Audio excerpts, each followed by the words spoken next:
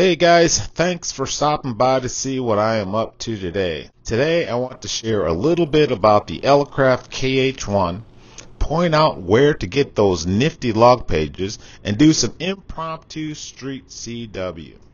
If you order the KHLog1 log tray or the Edgewood package with your new KH-1, there are specific log pages that fit perfectly in and on the KHLog1 log tray.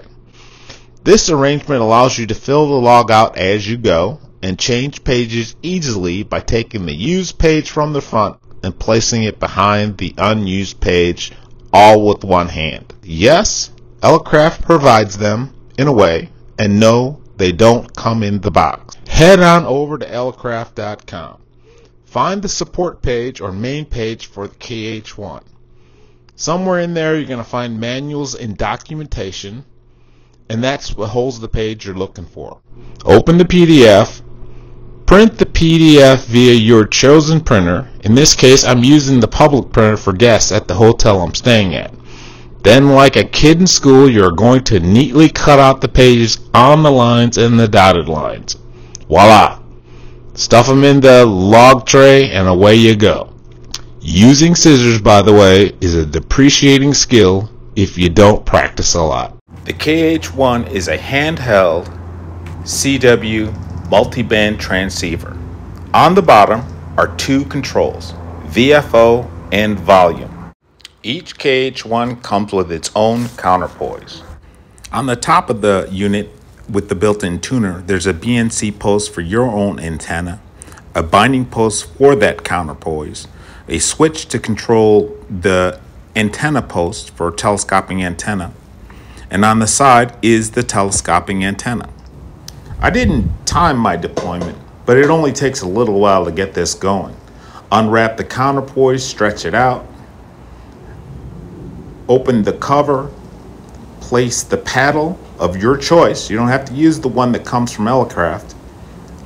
Stretch out the telescoping antenna, and away you go. Now in this next clip, I'm going to need you guys to forgive me. I hooked up the KH-1 audio through my DJI mic and receiver. That hash you hear is the arrangement of my cables with my phone, not the KH-1. So be patient, be forgiving, and it'll give you a little practice hearing CW through the noise.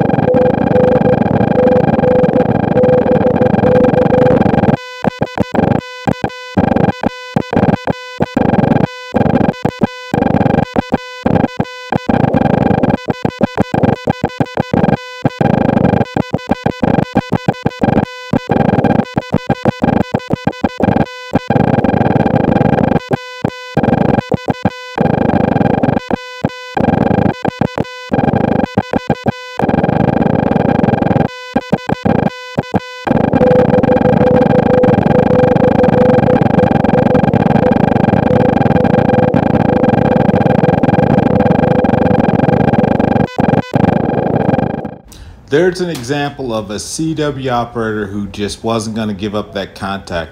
So you heard the signal report, I was 229, and he kept trying. I was down in his noise with this 5 watts, if I've even got it turned up that high. And yes, you also caught, I screwed up that West Virginia. So that contact was from West Virginia to Tennessee. And you probably caught that pause before I sent my state. I almost sent North Carolina. And I paused, and then I hesitated, and I got the V all wrong. But I was out there trying. If you made it this far, guys, thanks very much. And there'll be more on the KH-1 and different antics. And I appreciate you being patient, and I appreciate you watching, and I appreciate you staying a member of the channel. See you out there.